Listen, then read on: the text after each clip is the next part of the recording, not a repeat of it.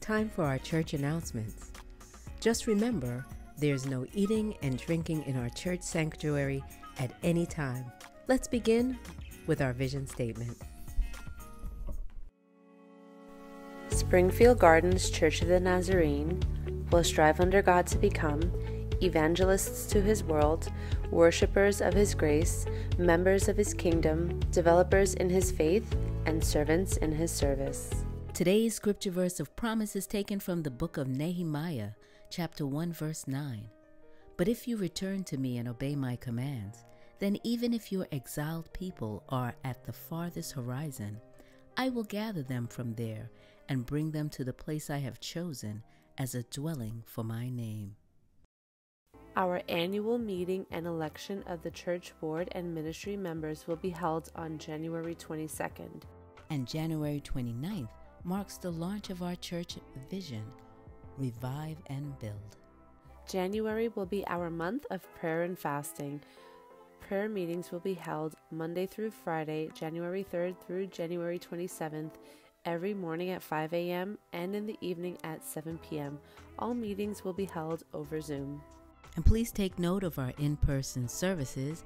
At 7:30 is early morning prayer, 8 a.m. is our first sanctuary service, at 9:30 is discipleship classes for all ages, and at 10:30 our second and final sanctuary service. Do you know any talented, God-focused musicians? Springfield Gardens is seeking to employ a keyboardist and a guitarist for our Sunday morning services.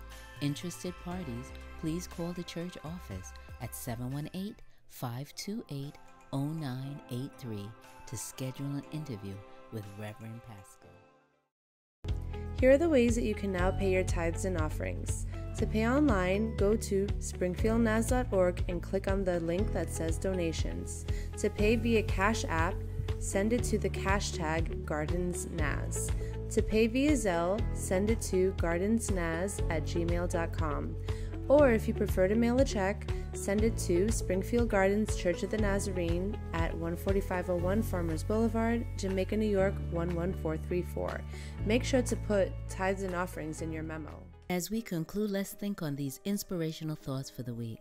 First, you can be born in a garage, but that doesn't make you an automobile. You can be born in a Christian home, but that doesn't make you a Christian. And second, all you need is God. If you're totally surrendered and totally dedicated and say, Lord, here's my hand with all I've got, God has a place for you. He can use you. And finally, in the Bible, God speaks to us. In prayer, we speak to God. Both are essential. God bless you. Have a wonderful week. For additional information about our church, visit our website, springfieldnaz.org. For text message alerts, text sgcn to 99,000. You can download our app, visit us on YouTube, and of course, like us on Facebook. God bless.